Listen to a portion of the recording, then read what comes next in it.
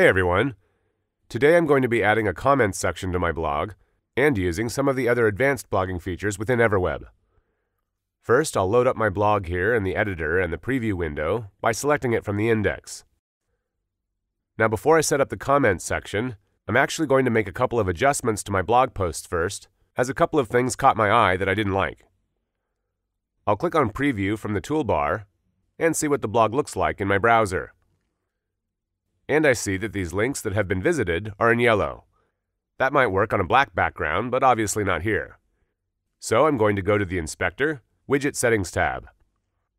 And if I don't see anything here, it's because I don't have my blog post widget selected. So I'll go to my Preview area and click on the widget. And now I've got access to these advanced settings. So I'll go ahead and click on the color to bring up my color panel, and select a new color for visited links.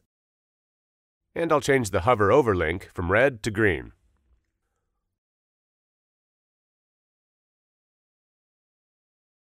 I'll click Preview again,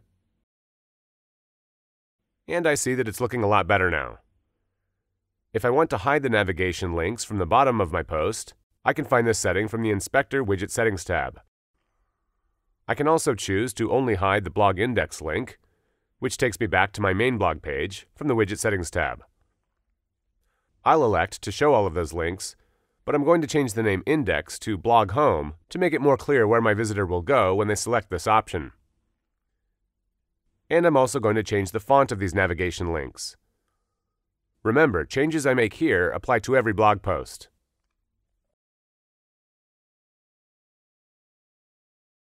I also need to make a few tweaks to my main index page, or what I just renamed as Blog Home, which has a list of all my posts.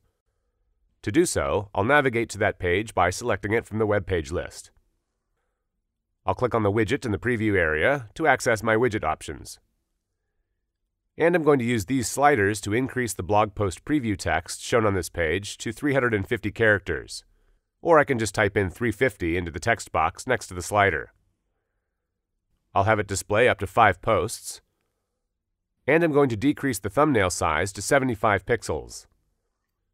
I will also put the thumbnail images on the right, and I can adjust the space between the posts from the slider underneath. And of course, I can make the same adjustments I want to my archive page by selecting it in the web page list and adjusting those same options from the inspector.